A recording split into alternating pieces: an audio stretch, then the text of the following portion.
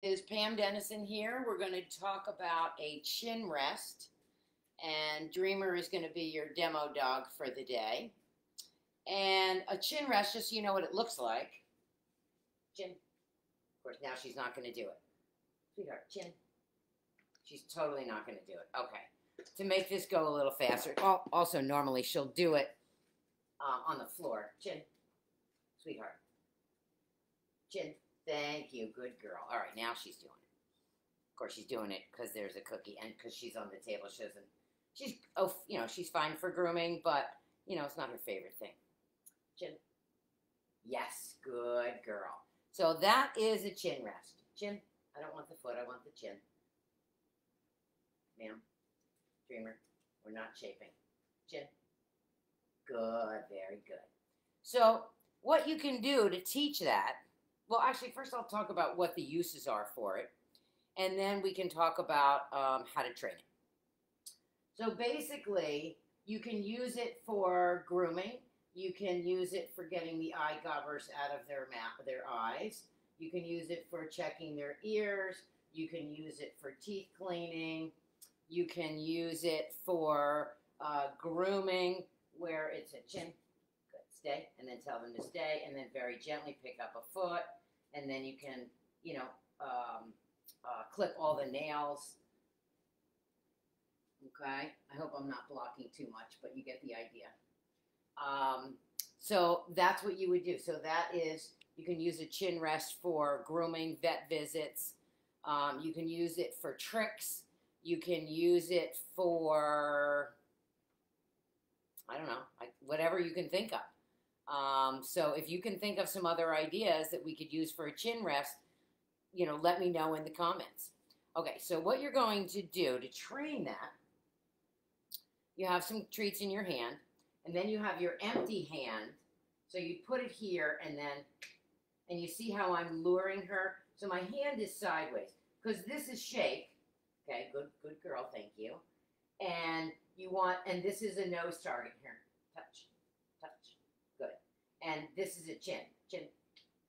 So to train it, you have, letting her nibble. You put your hand sideways, and then you're just going to lure the dog's head down. Good. And you just click and treat that. Good. And good. Good. Stay. So you do that a bunch of times. When the dog is doing it pretty good, I'm going to show you how to, oops, move the camera the wrong way. So then what you do is you put your hand a little bit farther. I don't know if you can see. Yeah, you can. So you put your hand a little bit, good, a little bit farther and bring it down. And you still click that, so we're not naming it yet. Good. And then you can just, after, a couple reps, you just hold your hand there. And then see how my hand is here? I'm not bringing it, I don't know if you can see. This is very hard, awkward position. But I'm not bringing my hand down. I have my hand here. It's over here. And I'm just waiting for her to offer the behavior. Any day, dear. There we go. Good girl. Stay. That's all I would need is you falling off the grooming table. So I'm just going to let her offer the behavior. And a lot of people, they tend to try to rush it. Now, I didn't have to wait that long. It was only a couple seconds. But so many people, could you just stay? Because you're going to fall off, and that would be terrible. Stay. They don't give the dog time to think. So what they do is they go like this. See how I touched her? Don't touch your dog. Let your dog touch you.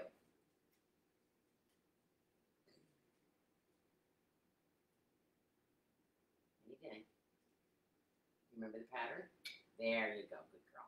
So then, once they start offering it on their own, without you doing a lure, just cool your jets. I don't want your foot, thank you.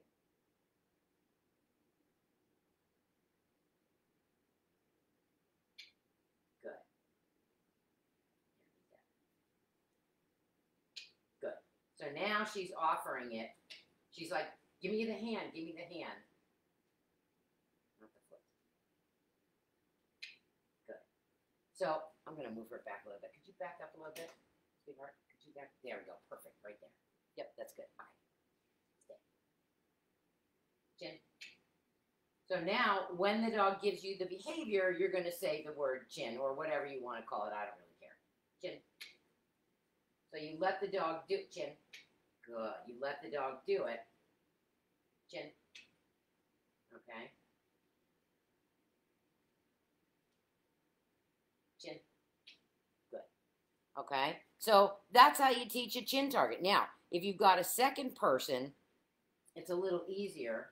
Chin. Oh, so then, okay. So you've named it. Now you're going to start to say the word before the behavior. Chin. Good. So you pair it a bunch of times, and a bunch is not 3. A bunch is 10, 15, 20 times, and then you're going to start saying the word before the behavior. Chin. Good. Then you can do chin, stay. Good. So you start working on a stay, because then you can start working. Now let me see if I can do it this way. Chin. Good. Stay. I have to get on the other side. Stay. Good. So you see, now I'm able to move here and then stay. But then if you have a second person, while you lift up a foot, they can be feeding, lift up a foot, feed, chin, stay.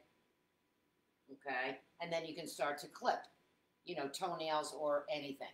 So I started doing this, oh God, before it became popular. Years ago, my dog Bo, when I got him as a puppy, he had pink eye when I first got him. So here I am wrestling this 4-month-old baby to the ground, trying to put eye drops in his eyes. And then after 10 minutes of that, I'm like, how stupid am I? I'm a dog trainer, for God's sakes. I can train this. So what you're going to do is when you do the chin rest, wait there. Could you move, please? Thank you. So then you can do, and I'm going to do this without food because it's a little, oops, wrong way, a little too complicated. And I didn't clear this enough for me to work, but that's all right. We're doing the best we can. So what I did with him, took one 15-minute session. Never had a problem ever. Chin. Yes, good girl. Then you use your, stay. You use your finger. Don't use, if you have to scissor around your dog's eyes or ears or, beard or whatever. Just, and then you click and then treat. And then click and then treat. Now, when you're doing this, though, have no food in your hand. Okay? You can always have it, like I have it, like right here. So, good. You can always, a little bit slower, but that's all right. You don't want food in your hands. And then you go from this angle, and then this angle, and then this angle. All these different angles, because you never know when you're going to need to put eye drops in your dog's eyes. So you can do that. You can do, if they have problems looking in their ears, again, you break it down into small pieces, and then your dog is going to be fine with all of it. But if you try to force them to into this, they're not going to be happy, and you're going to end up having a problem. And hang on one second. I just want to put her down. There you go. Good girl. So, very, very important when you're doing this, go slow, take your time. Don't try to rush the process, because the more you rush it, the worse it's going to get, okay? And then you're going to have a dog that fights you. And I just want to talk a little bit. I mean, some people may not like this, but, hey, it's my live on Facebook. I can say what the hell I want. Of course, now it's going to go all over the universe, but it's really true. You want to be very, very careful at the vet and the groomer, because I always tell people, because we teach this, I teach this in my puppy class and in my beginner's class, and with a lot of dogs that take privates, they have a lot of touching issues and problems with the vet. It's not the vet or the groomer's job to teach your dog to accept all of this type of handling. That's your job, okay? Their job is to get their job done as quickly as possible. Sometimes that includes traumatizing your dog. Okay, I've seen it. I've seen dogs that have been completely traumatized after going to the vet and the groomer, and then it takes weeks and weeks and weeks to fix it. So take your time. The minute you get your rescue dog, the minute you get your puppy, start doing this. Get a second person help, because puppies are very wiggly. Do just a minute or two. Don't try to go for a half an hour session. Just break it down into small pieces. And I do have, oh, I don't have it here. I don't feel like running to the other room. I will. Don't go away. I'm here. I'm still here. I'm still here. I'm still here. I'm still here. Look out of the way, dogs. Okay, good. All right. So, in this book, You Can Train Your Dog, Mastering the Art and Science of Modern Dog Training, winner of a Maxwell Award for Best Training Book. I have an entire chapter. I call it Animal Husbandry, for lack of another word, rather than handling. So, Animal Husbandry, Chapter 7. It's a whole big chapter with pictures, lots and lots of pictures of all different types of holds. Now, this is also very good if you are, let's say you're trying to train a breed dog for breed handling. Well, guess what? You need it too. You want a nice stand stay while somebody's touching the dog, going over the dog. I don't think they do tails anymore. Although maybe, no, I'm sure they do. I was thinking of utility. Never mind. But, you know, they go over the whole dog. They check the bite. They do all this stuff while your dog should be, you know, standing still. And you don't want to force them into accepting it. You want to teach them to accept it. Okay? So that's a chin rest. I mean, a lot of people do it for a trick.